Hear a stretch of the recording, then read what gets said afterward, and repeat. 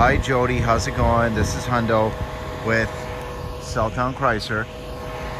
Now, I want you to know first off, no, it did not rain in Edmonton. I just gave this thing a rinse because I really want you to see how nice this red is, okay? You're talking about roses? Well, I think we got some roses right here. Okay, now this is the 23. This is our Jeep Compass Limited. This is actually what's known as, the Altitude package. Sorry, my apologies, not limited. Altitude. Altitude, it's a very sought after package. Really nice. We have them in our Grand Cherokees as well. They seem to sell out quick. And if you notice, a lot of things nowadays you're finding kind of blacked out. So why should this be any different? This is the Altitude, which gives you the nice blacked out decals, the badging, the hood, the grille, obviously the rims. This one's a two-tone. How sweet does that look? I'll give you a nice side angle. Two-tone in that red. It really sets it off. But anyway, this is a beautiful vehicle. Now, to start off on the front end, believe it or not, why do all Jeeps have 7 slots? It's because there's 7 continents. And I'm not even just saying that. That's actually why they're there, just to remind you this thing can go anywhere, okay?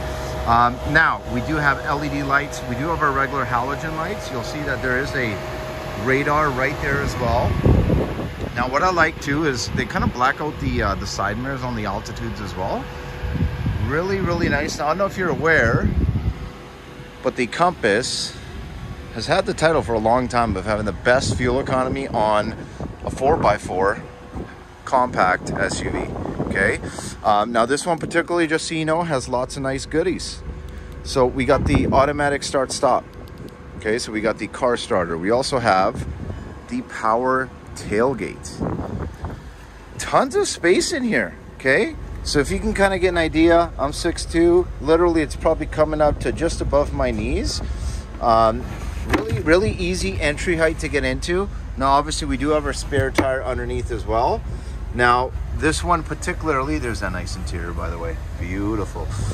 You can fold these, the second row completely flat as well, just so you have an idea. And just so people know that you have a Jeep, you have a little decal on the back. But no, seriously, this one is such a nice vehicle. Like, if you look at the inside, it's not only, you know, have the leather, but you have the perforations in the middle too. So really good for summertime when it's like 45 degrees like it is today.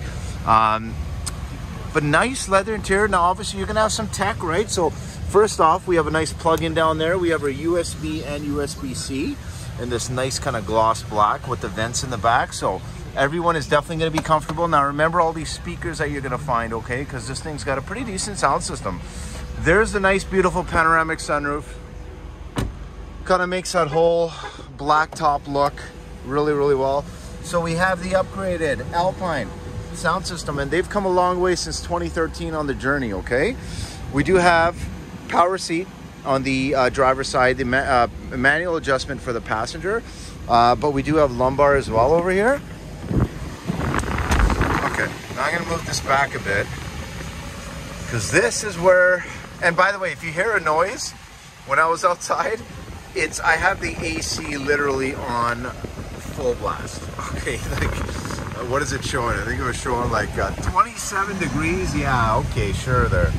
Let me turn this down a bit. Okay, so nice leather wrapped steering wheel. This is all new design, in 22. But thankfully, I mean, Compass has been around for a long time. So, I mean, there's lots of reliability. And when it comes to just overall functionality, these are hard to beat. So tilt and telescoping steering wheel.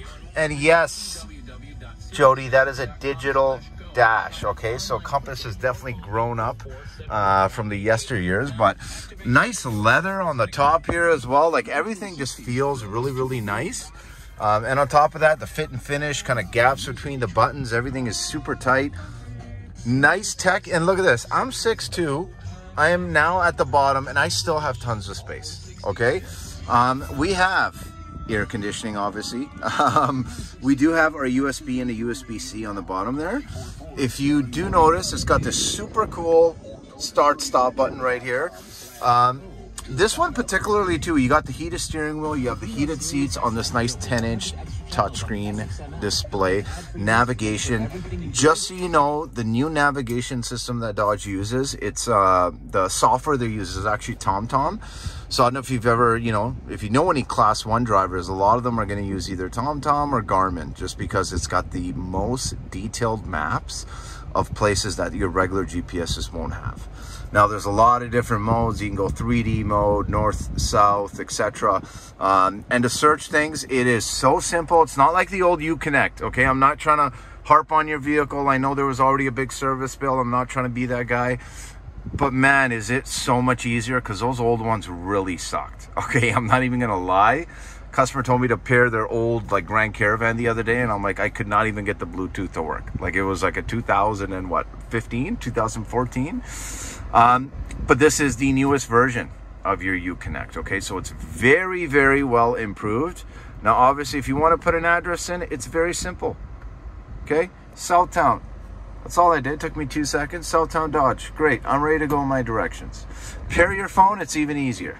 Okay. Now, the nice thing on this one too is with the Alpine sound system, it actually gets grown up a little bit. So if you notice, oh, surround sound wasn't even on. So I'm going to put surround sound on. So now you got sound coming all over the place like you were in your home theater. Okay. Let's see if we can find a station.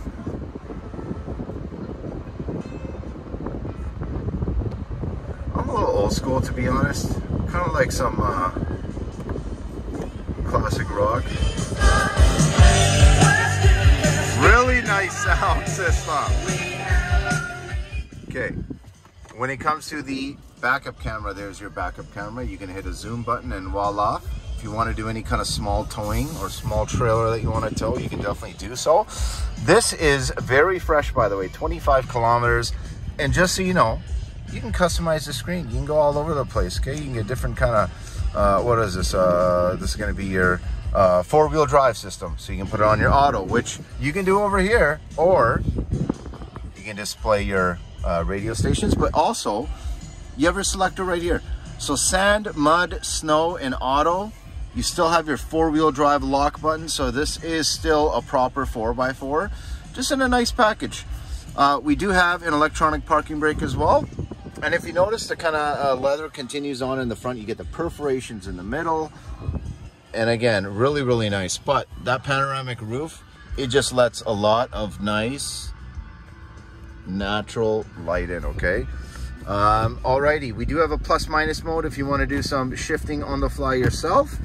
And if you are going on long drives, they've actually dedicated a button just to turn it off, right? So you're not kind of blinded. You know, I've made some runs to Fort Mac and Calgary, and sometimes when it's just dead in the night and you're on a road that's nowhere, it's kind of nice to not have a glaring screen in your face.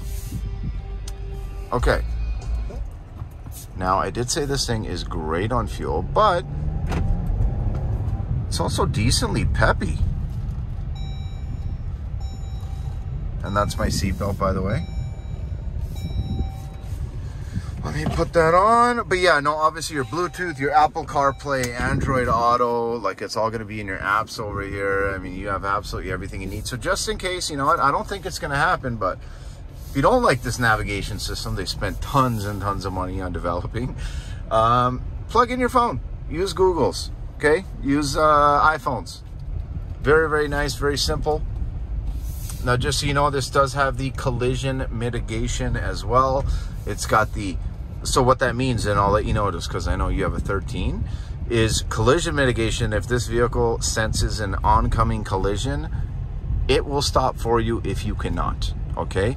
Now, does that mean that you should stop paying attention? Absolutely not. But does that mean that you're going to make use of it every day? Absolutely not, okay? Realistically, I think the benefit, if you're going to use it, that's great. I'm happy if you use these kind of tools. But if not, it's good for the insurance because it's definitely less of a risk, right? So don't let your insurance adjuster play any games. Now, other than that, it's very quiet. Very quiet, very easy to drive. Brakes feel tight, but they don't feel like, I don't know how to describe, like, you know, when you are kind of iffy about the modulation of the brake, of how hard you have to press to get your braking result. This one's very smooth. And the steering, very smooth. Feels tight, so it's still got decent handling. Now, is it gonna go win some Grand Touring tracks and you know, rip up some lap times? Absolutely not. But you're gonna be able to drive this thing around not only with some style, but at the same time reliability. Low cost of ownership. Like, this is gonna have a full 5-year warranty, obviously, 100,000 kilometers, and you're gonna have your 3-year or 60,000 bumper to bumper warranty and roadside assistance. So I mean, you are covered, but it's the little things, right? It's reliability. It's when it comes to, you know, you don't want to sacrifice utility, because we are in Alberta, right, and Edmonton. You don't want to sacrifice utility for that reliability. So it's kind of a nice mix of everything combined. But let me know what you think. Let me know if my pick is on the button or if I am completely wrong. 780-932-7597. Thanks so much, Jody.